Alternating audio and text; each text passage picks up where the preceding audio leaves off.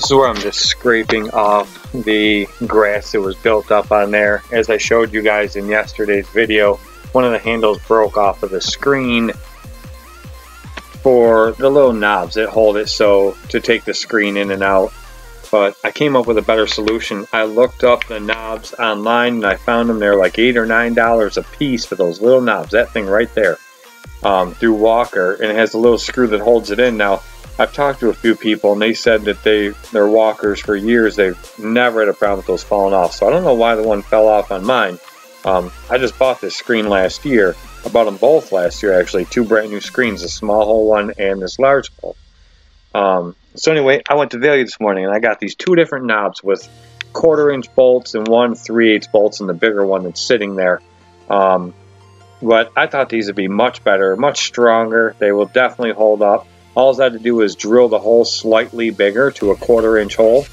And my idea is to run these in with Loctite on the threads. There's multiple different types of Loctite, and the kind I'm using is red, which is known as the permanent Loctite. You'll see it here in a minute, but that's all I did is I drilled the hole a little bigger to 1/4-inch thick, or the 1/4-inch holes, and I ran the bolts in there. You'll see in a minute I showed that I put them in both sides to make sure I had the holes correct, and then I actually ran one of them down with a ratchet to tighten it down just to make sure it was going to tighten perfectly as much as I wanted it to. And then I take it back out, add the Loctite and put it back in. But what it come out to is each one of these little black tabs were $1.80 a piece, and the bolts were 13 cents a piece, which I already had cases or packages of these bolts at home, but I forgot that I had them, so I bought them while I was at Value.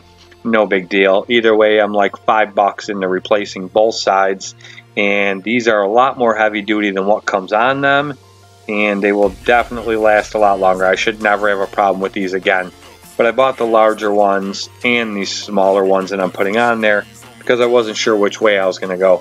Either way, they are definitely holding up, or they are definitely going to hold up on there and do what I want them to do, and I should never have a problem with them falling off again.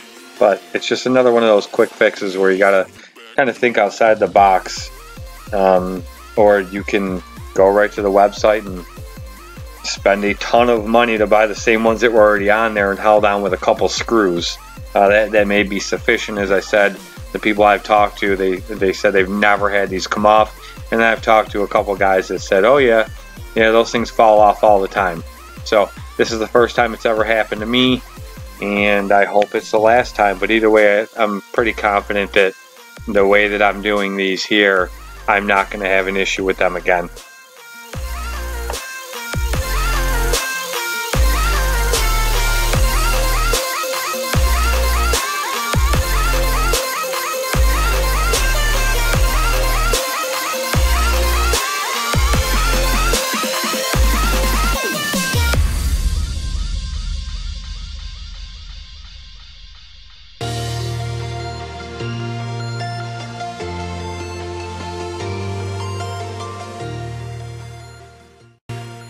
Check that fluid in those gearboxes. Very important. My recommendation, once a week.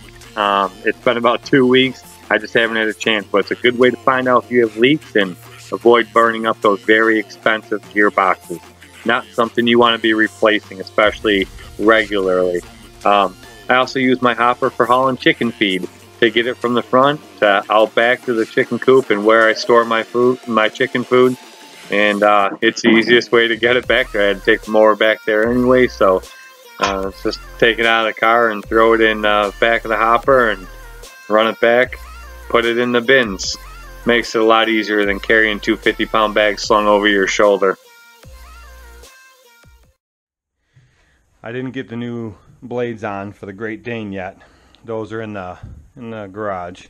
There's the hopper bins for the Walker. I still haven't sold them. I put $250 firm. I paid $175 a piece plus tax for them. I put $250 firm on Craigslist. One guy contacted me and said, "What do you got to get for them?" Well, first off, I don't gotta get anything. This is the price I want for them, and it says firm. And he never answered me. But anyway, so I don't care. I'll keep them. My spiker spreader. Some people ask me about this. Look at this spiker. Lawn Care Life, Jason Creel. That's who recommended that. Accelerator works awesome. This thing is in trouble. 2 weeks ago, I hit a small piece of culvert sticking up that I didn't see, and the blades were tinging once in a while, so I ground the ends of the blades off and put them back on, and I got it to stop. Well, I bought those new Gator mulching blades for it, and I went to put these on yesterday or the day before and saw that the center blade was sitting at an angle like that. I bent that whole spindle. So I got to replace that center spindle, and that won't be here till this coming week. And it is a low profile Ferris spindle, so of course it's not cheap. But anyway, I think the food for the chickens, nope, they got plenty of scratch corn. I should not be able to pick that up. So that's their regular feed, and that's about empty, which is why I have 2 more bags. I used to buy them from Tractor Supply, and 40-pound bags were like $19 for a 40-pound bag, between 19 to 23 depending on what feed you get. And then I found a mill that's like 20 minutes from my house, and well, I knew they were there, I just didn't know they sold this. They sell 50-pound bags of the same exact stuff for $8 a bag. Golden. And then this scratch corn feed, they sell 50-pound bags of this for $7 a bag. I mix the two together, and that's what I feed them.